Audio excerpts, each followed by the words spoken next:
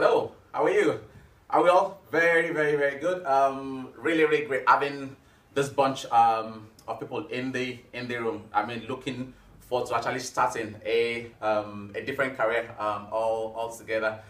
Just like what we do, just like any other thing I mean that you might have done previously, we all have the very basic things we all need to know, which is pretty much the foundation of whatever things you've done previously.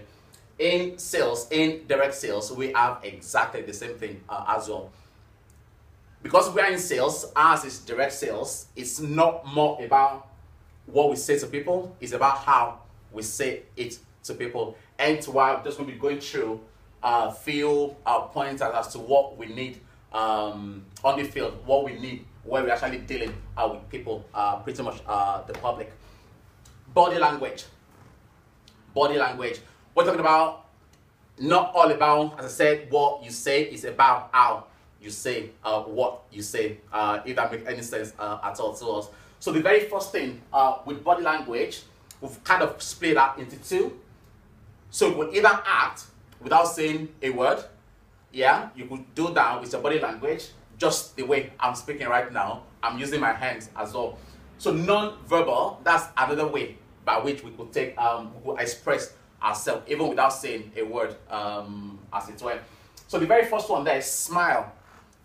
Simple as that sounds, simple as that thing I mean to be, smile is one important, tool, one important weapon. I mean, I will class it in actually passing a message across.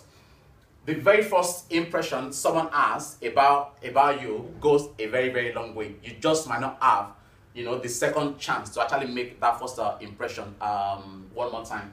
So hence why smile is very vital. Very vital. And the best thing with smile, I'm not sure whether you believe this or not, it's actually free. Yeah, so you don't actually pay anything at all if you do smile. So it's very vital that you do smile on the field. What else does smile do as well on the field? I mean, speaking to people, it makes you very relaxed. It makes whoever you're speaking to as well much more relaxed with you. Eye contact. That is the next one there. Eye contact. Eye contact, that's one of the key elements in what we do that quite a lot of people are definitely not comfortable with. Yeah? Speaking to people eyeball to eyeball. Number one, it shows how confident you are. It shows exactly that they could build an element of trust as well with you at that initial point. Remember, the people we're speaking to, those are the people that we've not had any contact, any dealings with previously up until that point. So if you're speaking to someone with a head or our eyes looking down, we've not actually built or trying to build any form of trust, as it were, with that. So it's very vital that we have a very good eye contact. One of the things that will work definitely with eye contact is a lot of people do struggle with that because naturally quite a lot of people are not that confident.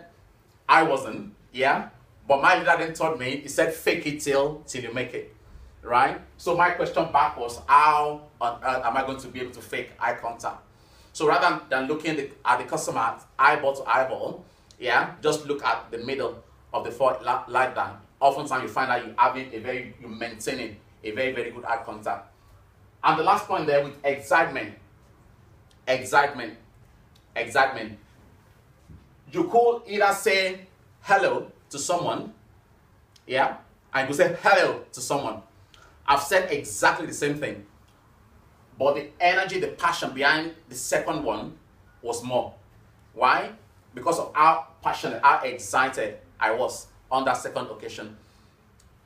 That just further goes to show it's not all about what you say, it's about how you say that. So with excitement, it shows how passionate, it shows how committed you are to what you do. So that goes a very long way in actually having a very good response from the public.